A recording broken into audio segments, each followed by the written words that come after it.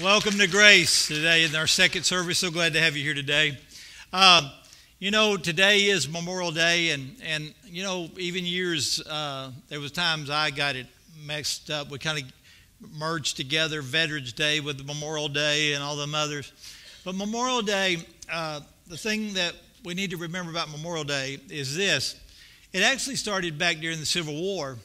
Right after the Civil War was over, they used to go out and they would call it Decoration Day, and they would decorate the graves.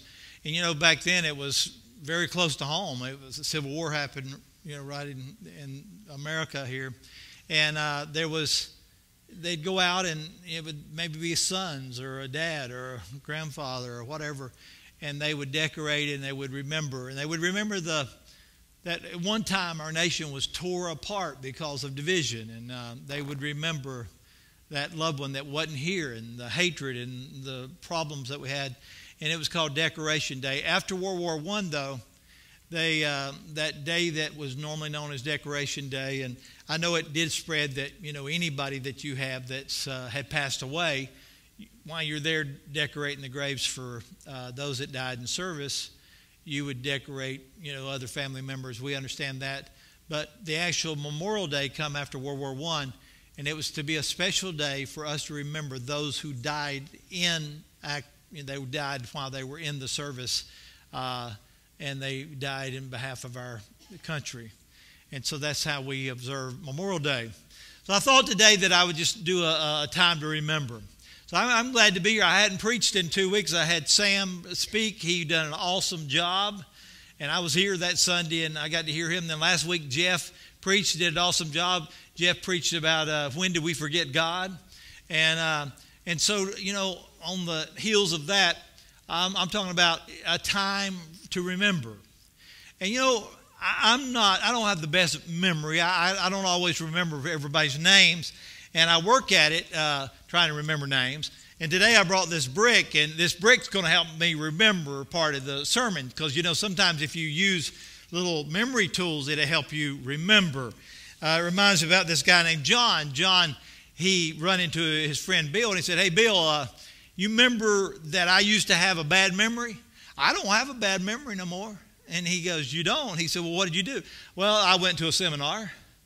And he said, "Well, what was the name of the seminar?" He said, "Wait a minute, I'll ask my wife. She was at the seminar with me." So he turned, back to Bill. He said, "Bill, what's those long, tall flowers with the thorns and the leaves and then the red flower at the end?" He said, "Rose." He said, "Thank you. Hey, Rose, what was that seminar we went to?"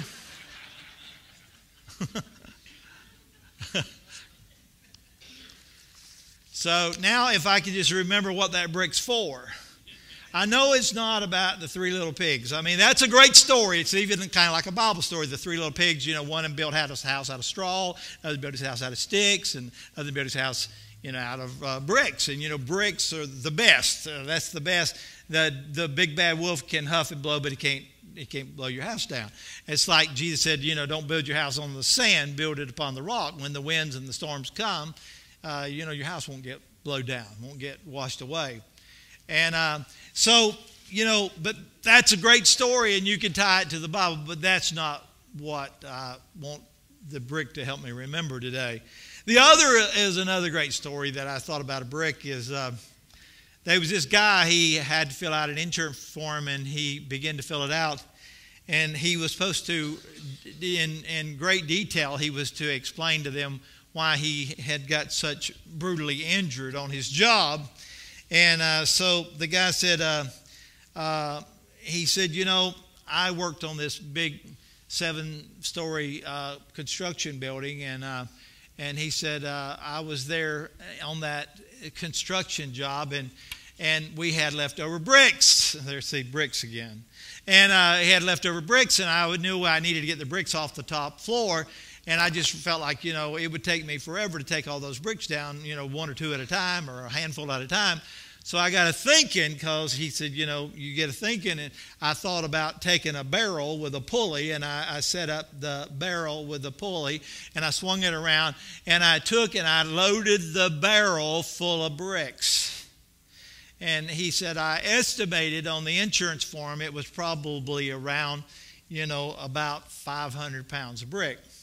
Well, then I got down to the bottom floor, and I had the barrel, and I gave it a big pull, and the barrel slid out over the edge of the building. And you'll see on line 12 there, my weight is approximately like 145 pounds, and the barrel is like 500 pounds. And I'll read to you how it went from there. But he said, since I weigh only about 140 pounds, the 500-pound barrel load jerked me from the ground so fast I didn't have time to think of letting go of the rope. And as I passed between the second and third floors, I met the barrel coming down. And this accounts for the bruises and the lacerations of my upper body. I held tightly to the rope until I reached the top floor, where my hand became jammed into the pulley. This accounts for the broken thumb. At the same time, however, the barrel hit the sidewalk with a bang, and the bottom fell out of it. With the weight of the bricks gone, the barrel weighed only about 40 pounds. Thus, a 140-pound body began to swiftly descend, and I met the empty barrel now coming up. This accounts for the broken ankle. Slowed only slightly, I continued the descent and landed on the pile of bricks. This accounts for my sprained back and my broken collarbone. At this point, I lost my presence of mind completely and let go of the rope, and the empty barrel came crashing down on me. This accounts for my head injuries. The last question of your form asked for me, what would I do different if I ever do this again? Well, he said what I would do different is I would let you know, please be advised that I am finished trying to do a job alone. And see, I tied that right there because, see, I'm pastoring a wonderful church, and I don't have to do it alone. We have some wonderful greeters that greet people. We have the coffee ministry in there. They welcoming people and giving them a good cup of coffee and all of that. We got the sound room. We got other pastors here that's been preaching. Gives me a little bit of time off. Not that I need time off. I'm usually sitting back there and go, well, if I was up there, I'd say that different. It's torture for me to be in here. I was sitting in here, and, Sam done an awesome job. I'm sitting back there. I'm thinking, and like Jeff's preaching about God, I'm thinking. So it's kind of like torture for me. I just might as well be up here. But it gives me some time for me to think ahead for future sermons. I tell you, you don't want to miss this summer series coming up next week. It's called Time Keeps On Slipping, Slipping, Slipping Away. Time keeps on slipping. I'll spare you the whole song. That's next week maybe. But it's Time Keeps On Slipping. And but it's wonderful to be able to pastor church that will, as we share the load, there again, the load, we share the load, and I don't have to do it alone. That will give me more longevity as a pastor, and maybe I can even preach when I'm really old and gray, not young like I am now, right? So don't think just because I let these younger guys and the ladies help ever so often, that don't mean I'm going anywhere. I'm excited today, though. I've had a little time off. I had time to think and plan. And today, I was thinking, rolling off of this, back of the other two sermons and last week, when did we forget God? I wanted to say today is a great day to not only remember those that died in service, but it's a time to remember. It's a time to remember. And sometimes it's costly when we forget. It's costly when we forget. All through the Bible, you'll find that people set up memorials. I'm getting a little worried about our country right now because, I don't fully know their motive behind it. They may have some good motives. I don't like to question people's motives. But when they're going around tearing down statues and tearing down memorials, and I think, well, maybe they think that, if we could eradicate all the memorials and all the statues that dealt with slavery and war, then maybe 3 or 4 generations from now, it wouldn't be in any of the history books. There would be no places to mark that. And so pretty soon people would think that, that we've always just lived in peace and harmony. That, it's like been, a little Rogers neighborhood. Everybody's happy in the neighborhood. Maybe they think that all our life is we just got together and sung Kumbaya. They would never know the difference. But I don't know if it'll work that way, because the heart of man is still deceitful. Man is still a sinner. And so, you can eradicate it from the history books. You can take down all the statutes, but you're still not going to convince another generation that there's never been hate, there's never been fear, there's never been strife. Matter of fact, the Bible insists that there's some things that we remember. That we remember, and I want to look at some of those today. And after God destroyed the earth in a flood, he told Noah, I establish my covenant with you. Never again will all life be cut off by the waters of the flood. Never again. Never again will there be a flood to destroy the earth. He was telling them that it's not going to happen. Then God stated, I have set my rainbow in the clouds, and it will be a sign of the covenant between me and the earth. And so we find that he made that covenant. And today, how many of you in your lifetime you've seen a rainbow? Now, I know some say, well, biologically you can look at it and you can spray a water hose and it gets the sun a certain way and you'll see a rainbow, and it's kind of like you did that. But God set up that the prison of the rain and the sunshine would do that. Never before that time did they talk about rainbows. And so however it happened, God made it happen, and God says you can be sure that you can count on the fact if God says something, he will do it. And God says the earth will never, ever again be destroyed by a flood. Never again. But what happens as time goes on, people start forgetting God, and they forget what God says. And there was some people like that in biblical times. They forgot what God said, and they go, well, my ancestors tell me that one time there was this flood and it killed everybody. So what we need to do, we need to set up some avenues, some safety. It's like some of you may have gotten your storm shelters last night. We need a safety measure. And so they said, what we're going to do, we're going to build this tower into the sky. And so they took this big base and they began to developed this spiral thing that spiraled up into the heavens, and they built one. Well, it wasn't tall enough. They said, that actually, the flood was pretty high. I don't know if it even covered the mountains. We got to go higher than that. So they built another one and these become known as the Tower of Babel. There's not just one of them, there was many of them. The hopes was if there ever was a flood ever again, point one, they didn't believe God's word. When God said there'll never be a flood again, and you go and prepare for a flood, you don't believe God's word. You forgot what God said. God said it's not going to happen anymore, but you're going, well, just in case God's a liar, we're going to go ahead and build this tower where we can get up there. We'll build a bunch of them, and your tribe and your tribe and your tribe, we can all go to the top, and when the flood's over, we'll come back down. Well, they were doing this, and they were consistently building them over and over again, and so God sent he confounded their language. They were in unity to do this thing that they were just forgetting God, and they were going to build their own way of safety. They were going to build their own way to heaven. Kind of sounds familiar today, right? A lot of people's got their own way to heaven. They got their own way to heaven, but it's not God's way to heaven. We need to get back in God's word and see what God's word says about heaven. But he says, I make you a promise. I'm going to give you a rainbow, and that rainbow is a promise that never again will this earth be destroyed. And so God gave us a sign. He gave us something to remember. Memory tools are great, right? Don't let me forget about the brick. See, Joshua tells them, in the future when your children ask you, what do these stones mean? Tell them that the flow of the Jordan was cut off before the Ark of the Covenant of the Lord. When it crosses the Jordan, the waters of the Jordan were cut off. These stones are to be a memorial to the people of Israel forever. I want you to get this story now.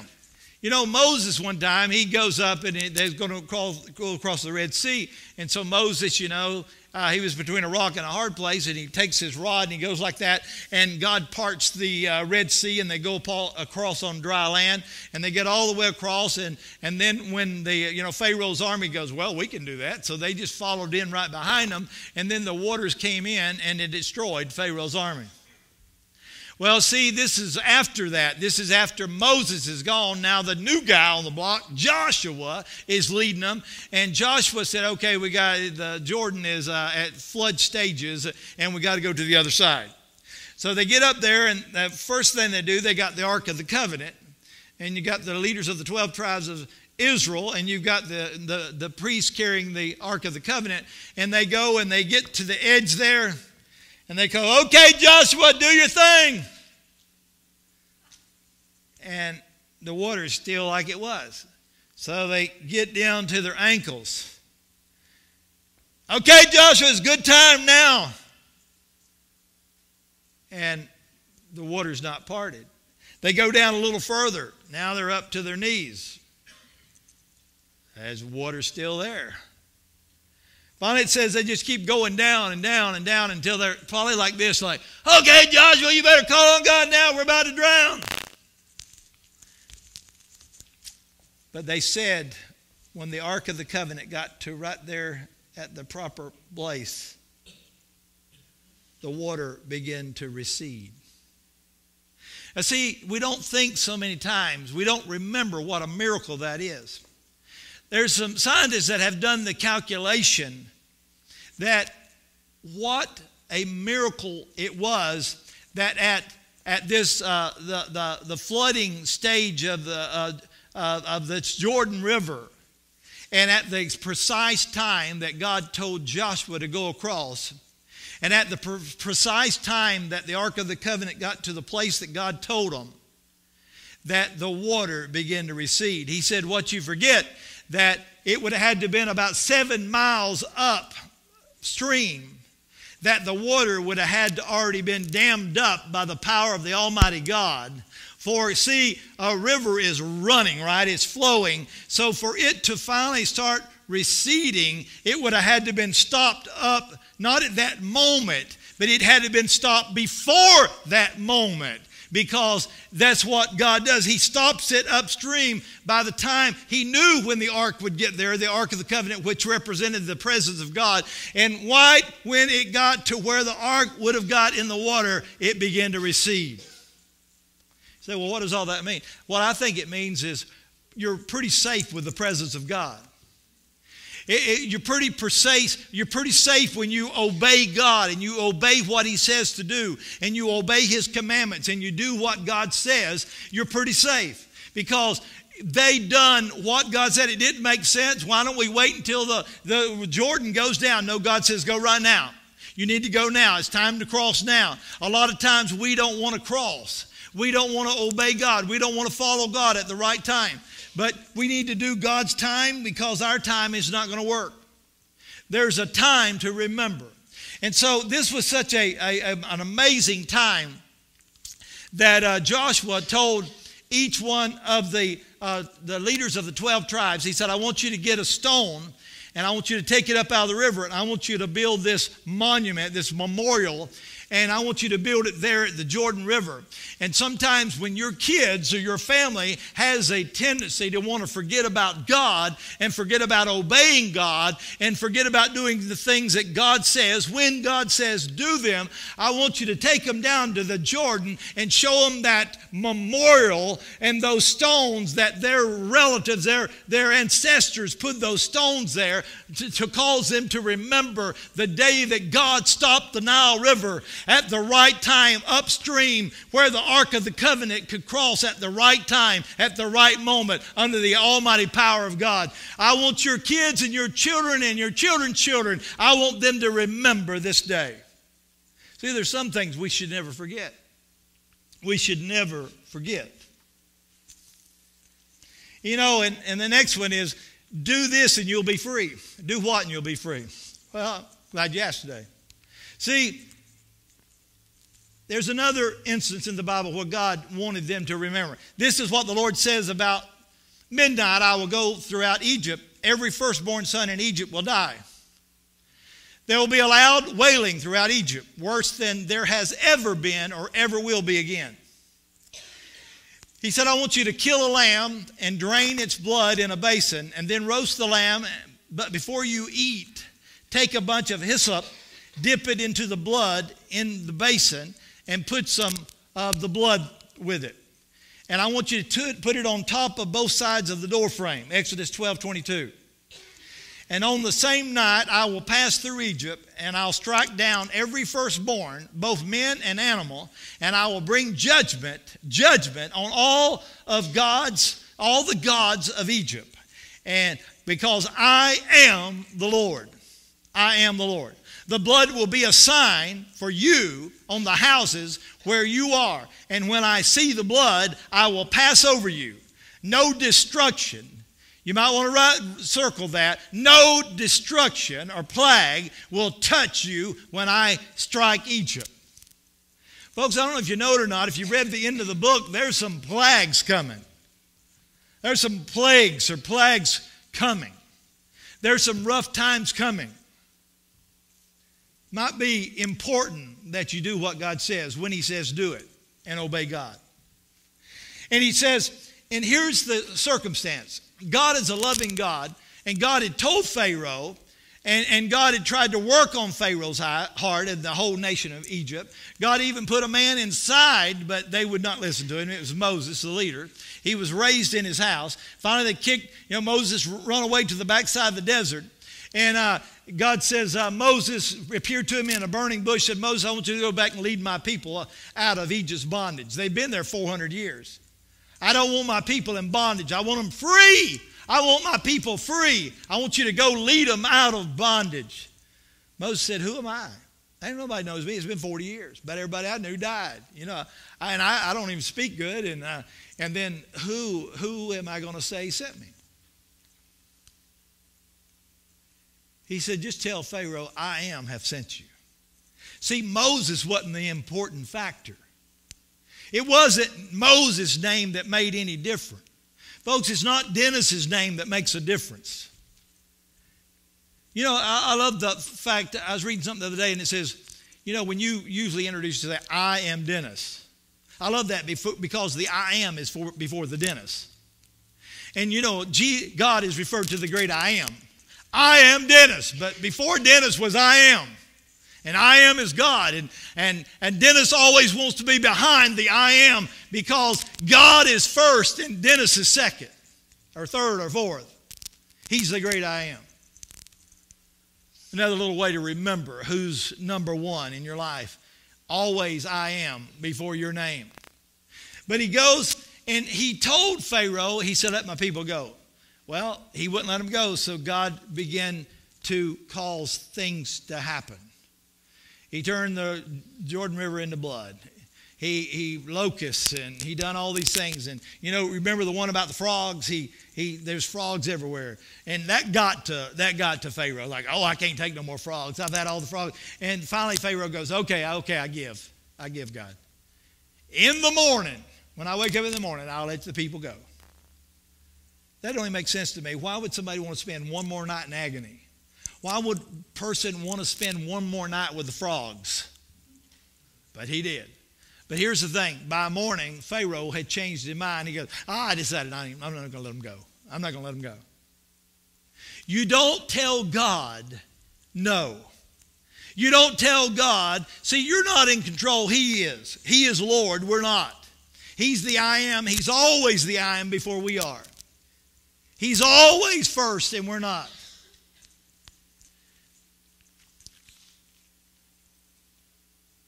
So I think God looks at it this way. I wish it wouldn't have come to this, but here's what's going to happen now. Tonight, the death angels come into town, and every firstborn male and every male animal, they're all going to die tonight. But there is a way of escape for all of God's people. I don't know if there was any of God's people of Israel that didn't do what God said. If they didn't do what God said, they lost their firstborn that night. Because there was a precise command of the Almighty God that had to be performed, and they had to go take a lamb. Not any lamb, you might say, not any lamb. It had to be a male lamb. It had to be a year old. It had to be without spot or any blemish. It had to be the best in the crop of his livestock. There couldn't be any better. It had to be the best. God's making a point here. God don't want your leftovers. He don't want what's left. He wants what's first. It's a principle in God's Word. I never forget, I went and pastored a church in Knoxville one time. Got there, and this building could have been nice, but it was just all junked up. Down in the basement, they had a fellowship hall, and in the fellowship hall, they had all kind of junk down there. Coffee makers that don't work. Yeah, I got me a new coffee maker. I thought I'd give my old one to the church. Well, thanks a lot, Somebody even brought a TV. You know one of them big, long TVs? They took the TV out of it. They put it up against this thing, and they put a nice tablecloth. It was a pretty tablecloth, but it was on a TV that don't work no more. And that was a little table. And I'm all right with being thrifty. But you know what? I went over to their house, the people that gave that, and they did not have any old cabinets of TVs around their house that they were using for tables. I got to thinking, what must people think when we give our worst, when we give our leftovers, when we give our broke downs to the church? And so I told them, I said, next Saturday we're going to have a cleanup around the church. And I said, we're going to clean a lot of this stuff out, and we're going to clean the church up and make it presentable and make it what it needs to be for God. So next Saturday showed up, and me and Sharon was the only two that showed up, me and my wife. So we opened the doors of the basement, and we drug out every piece of junk. I was going to say crap, but I'm nice today. We pulled out every piece of junk that was in there. We pulled it out behind the church, and we set it on fire. People come in on Sunday morning, where's all our stuff at? I said, well, everybody was here at the meeting Saturday. We just, it was unanimous. We got rid of all this stuff and just burned it up.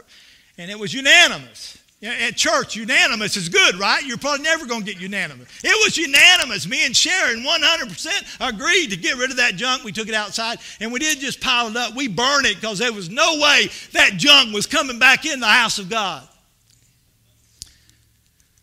So help me, I believe it was a hand of God.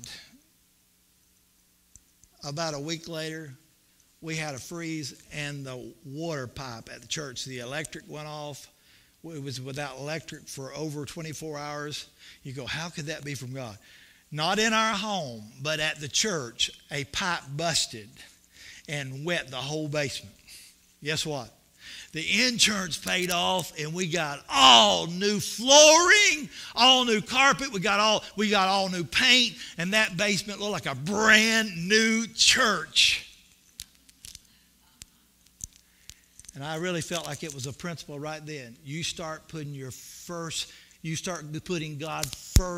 and He'll help you along. You start putting God first. You make God a priority. You put God at the top of the totem pole. You make God Lord, God. Hallelujah. You make Him what He needs to be, and you will see God move in your behalf. They understood. I tell you what. You go buy a brand new coffee pot, buy you one and buy the church one. Don't bring us your junk. I still believe that to this day. I believe God should be first. I believe that there are things coming, and God will show, and God will tell us, and God will have a way of escape. And it won't be going against God's word. It won't be building a Tower of Babel. By the way, the Tower of Babel, that was overturned, you might say, on the day of Pentecost. On the day of Pentecost, the Holy Spirit fell, and they began to hear other languages, and they could understand them. On the day of Pentecost. Read it. It's powerful. Very powerful. But here's the thing. The reason these people, the next morning the Egyptians urged the people to hurry and leave. See, now Pharaoh's going, y'all leave, y'all get on out of town. We don't want to deal with you no more. Y'all hurry and leave. Just hurry and leave. But we know Pharaoh wasn't fully convinced because he went after them, and that's when and his men, they got buried in the Red Sea. They say you can still go over there and go in the Red Sea, and you can see big old chariot wheels underneath the sea right now. But he said after 400 years of bondage, they were free. If God wants you free, there's no devil, there's no husband, there's no country, there's nobody that can stop you if God wants you free. I don't care what you're bound by. God set these people free, and they had 400 years of bondage. This is the day you are to commemorate. For the generations to come, you shall celebrate as a festival to the Lord the lasting ordinance. In other words, from that point on, they were to have the Passover, and the Passover meant the day that they applied the blood to the doorpost, which represents our heart, but back then it just represented the doorpost. You were to take a lamb, not just any lamb, a male lamb, a perfect lamb, a spotless lamb, a blemishless lamb, and you were to offer that and take the blood and apply it to the doorpost, and the death angel would pass over. You see any significance? They observed that every year. But on the night of Jesus' betrayal, Jesus met in an upper room with some people. And he meets in this upper room with these people. And he said, they go, well, the Passover is kind of set up a little weird here. Where's the lamb? There's no lamb here. Everything else is here, but there's no lamb. Jesus said, I'm pointing out a new ordinance today. He said, this bread, took one big loaf, he broke it. He said, this bread is my body, which was broken for you. Take, eat, do it in remembrance of me. He held up red wine, and he held it up, and he said, this is my blood, which is shed for you. I don't know if they fully dawned on them or whether they felt like he didn't fully understand how the Passover worked or what. But when he was lifted up on that cross the next day, and it all came back to them, behold the Lamb who takes away the sin of the world. And he tells us, whoever will apply the blood to your heart, he stands at the door and he knocks, and whosoever will let him in, he will come in, he'll sup with you, he'll live with you, he'll guide you, he'll protect you, he'll bring freedom to you if you'll let him in your heart. If you'll let him not just be your Savior, because Jesus don't come into your heart just to be the Savior. He has to be your Lord and your Savior. For you see, if Jesus is not Lord of all, he's not Lord at all. Don't ever forget that. Don't ever forget that. If you do this, then you'll have rest. What's the next thing that'll give you rest then? The Sabbath day was made for man, not man for the Sabbath. See, God created the entire world in 6 days, and on the seventh day he rested. He went over it and he said he rested. That meant he just kind of rested.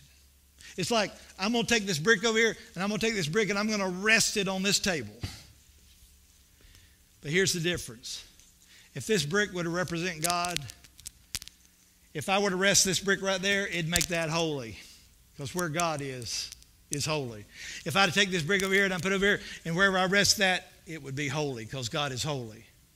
That's why there's not a specific day of the week, but there is to be one day a week. Out of the 7, there's to be one day a week.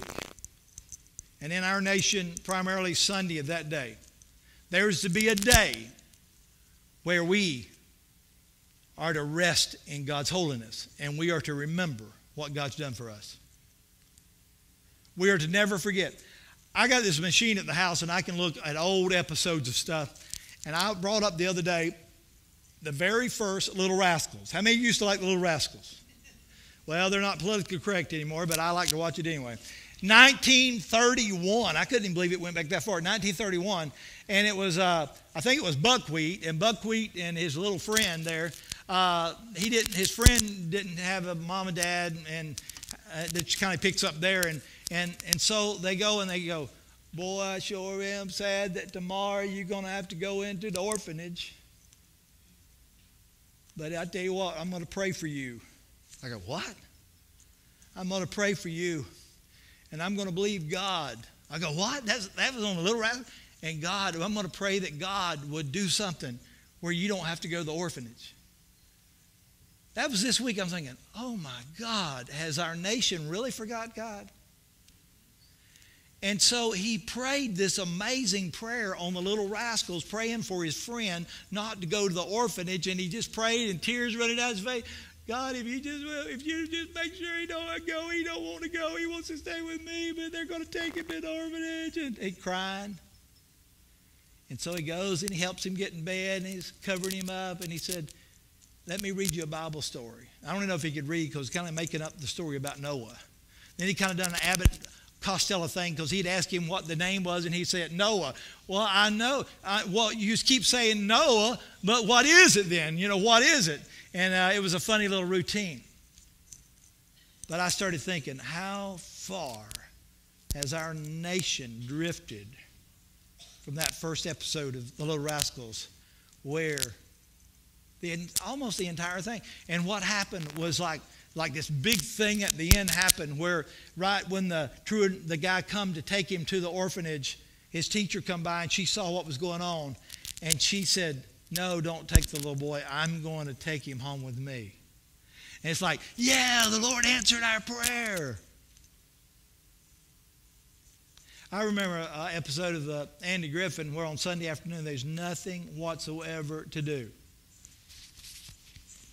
You know, there used to be a time there wasn't no Walmart open. There was no gas stations open. There was nothing open. You didn't get your stuff before Sunday. You didn't get nothing. There wasn't nothing to do on Sunday but go to church. So we went to church. There wasn't nothing else to do. Nothing open. It was a day of rest. We rested our bodies. We thought about the Lord. We talked with neighbors. How far have we drifted as a nation? How far have we drifted as a people? Have we forgot God? Have we forgot the important things of God? But he said, if you will keep, and Jesus said, I am your Sabbath. We find our rest today in Jesus Christ. Not just a day of the week, but if you've got Jesus Christ, he is our Sabbath. He is our rest. You will not have rest for your soul. So if you want freedom from the bondages of this world, you need to come to Christ. If you want rest, he said, all you that are heavy laden, come unto me and I'll give you rest. You've got to come to Jesus. You've got to come to him not just as Savior, but he's got to be your Lord and Savior. And so then if you want peace, you got to do this. What do you got to do? In the same way, after supper, he took the cup, saying, this cup is the new covenant in my blood. Do this in remembrance of me. You know, that day was a very special day. He said, I'll be their God, and they'll be my people, for I will forgive their wickedness, and I will remember their sins no more. Whenever you eat this bread and drink this cup, you proclaim the Lord's death until he comes. Because there is one loaf, we who are many are one body, for we all share that one loaf. You see, if we believe in the death, burial, resurrection of Jesus Christ and him crucified, we believe in the blood of Jesus, the basic fundamentals, then we're all brothers and sisters. I don't care what the name of the building is. God's even against denominationalism. He's not for that.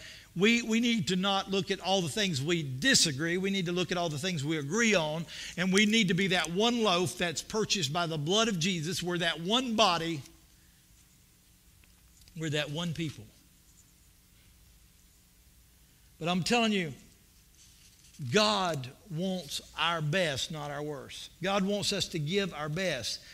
The thing about the day of worship, it was on the Sabbath, the first day of the week that Jesus was raised from the dead. It was the day of Pentecost was on the Sabbath, the first day of the week. Soon early Christians were meeting regular on the first day of the week, the Lord's Day they called it. We need to take a day especially and slow down and remember the Lord. Come out to the house of God. The church shouldn't be the last thing on our list. But the one reason that we come and we take communion and remember, it releases us from guilt.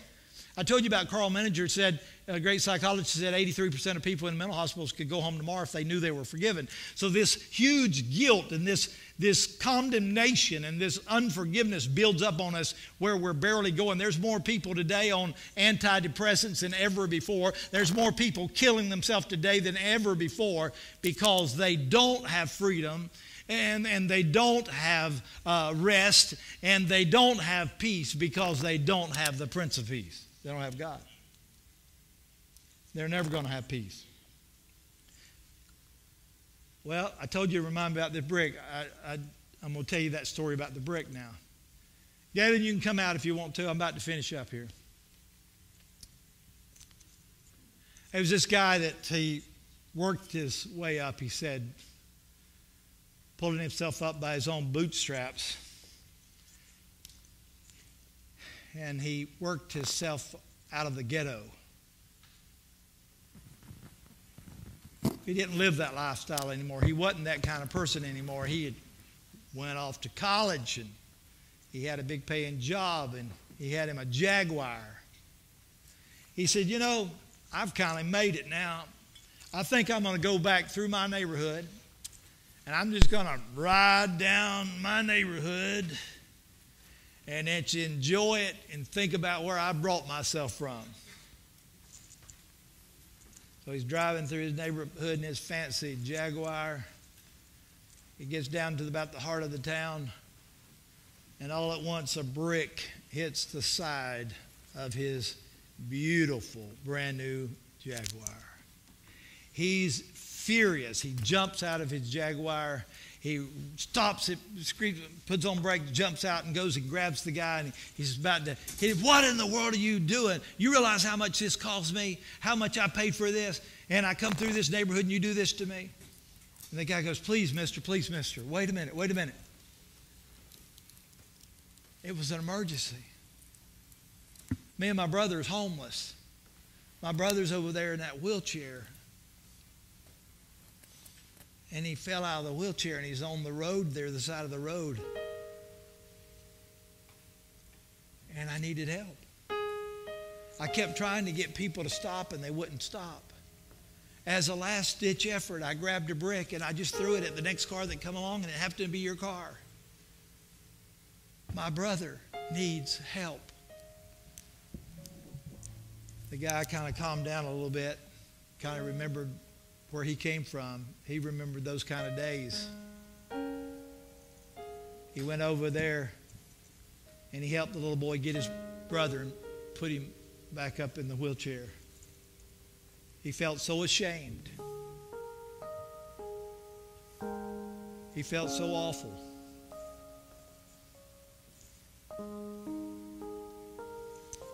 He said, as he drove away, he said, I'll never forget the day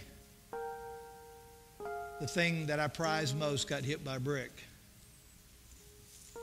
Matter of fact, I never wanted to forget that day. So I never did fix the dent in my Jaguar. I wanted it to forever help me remember where I came from. Where I came from. See, if we forget where we come from, we're in deep, deep trouble. I'm going to end with a passage of Scripture here. I didn't get it in time to them to put it on here. But it's in Luke writing, the 13th chapter, the 6th verse. Then he told this parable. A man had a fig tree growing in his vineyard, and he went to look for fruit on it, but did not find any. So he said to the man who took care of the vineyard, for 3 years now I've been coming. You know, Jesus has been there 3 years basically. Been here 3 years now and I've been coming to look for fruit on this fig tree. Haven't found any. He said, cut it down. Why should I use up the soil for it? Verse 8, sir, the man replied, leave it alone for 1 more year, and I'll dig around it. I'll dig around it and I'll fertilize it. If it bears fruit next year, fine. If it does not, then I'll cut it down. I started to call this sermon today, Ding It or Dung It. And the reason, because the old Bible I used to use was called the King James Version. And the King James Version don't say fertilizer, it says dung. Dig around the fig tree. You know, dung happens if you don't know what dung is. Dung happens. I just want to tell you this. God expects, as our Lord and Savior, He expects our obedience, that we follow His commands. He expects our presence in the house of the Lord on the Sabbath. He expects us giving our very best to Him, not our worst, not our leftover, not all the time we got left over. He expects the best we have. He expects us to bear fruit. And if we don't bear fruit, He'll start digging around us. And if you still don't bear no fruit, He'll dung you. I'm going to tell you something. You might have been hit with a brick lately. God may be trying to get your attention.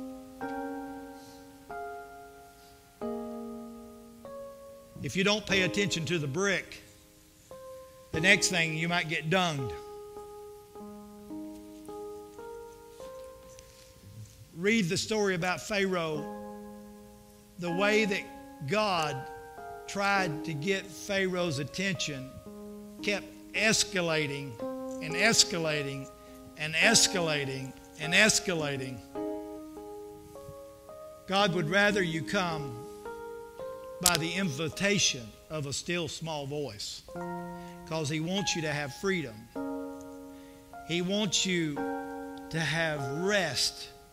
He wants you to have peace. But because He loves you so much, if you don't come, if you don't serve, if you don't bear fruit,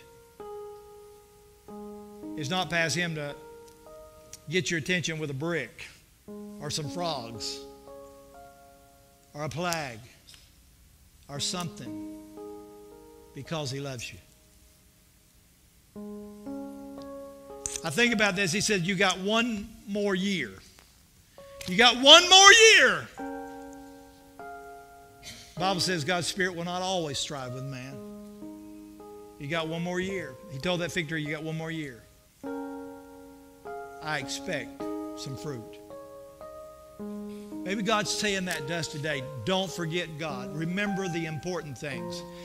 Some way in your home, build a monument where you can tell your kids right there is where God did that. And I want you to know something. You know, God, write a prayer journal. Do something. Tell your kids, I want you to read this. This is what God done. This is why you're born. We have been told that we couldn't have any kids. The doctor told my wife she cannot have any kids. We went to an old-fashioned revival. It was a school called Spiritual Emphasis Week, and a minister laid hands on my wife and prayed for her, and she was healed. She went to the doctor 3 or 4 months later not feeling well, and the doctor said, you're not sick, you're pregnant. We go, well, we've been told we can't have no kids. Well, you can now. I'm telling you, we're serving a miracle-working God. But He expects our obedience. He expects us to follow His commands. He expects us to bear fruit. He expects our very best.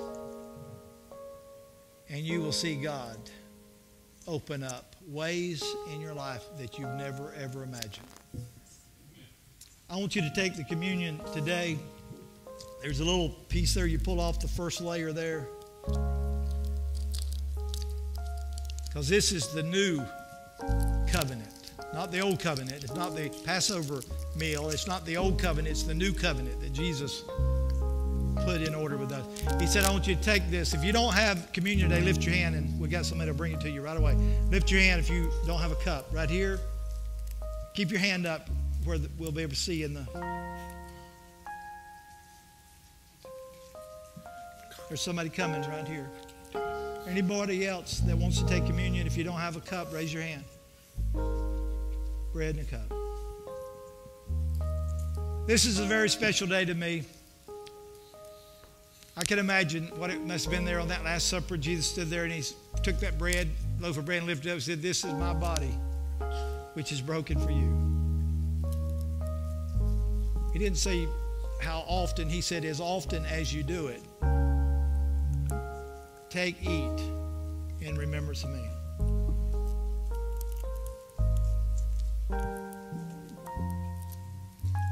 God, may we never forget the sacrifice for our freedom, for our rest, for our peace that passes all understanding. After that, he lifted up the cup. He said, "This is the New Testament in my blood. Take, drink, and remembrance of me." He was starting a new covenant with us. A covenant that says he would never hold our sins ever against us again. That gives us peace, folks. Take, drink.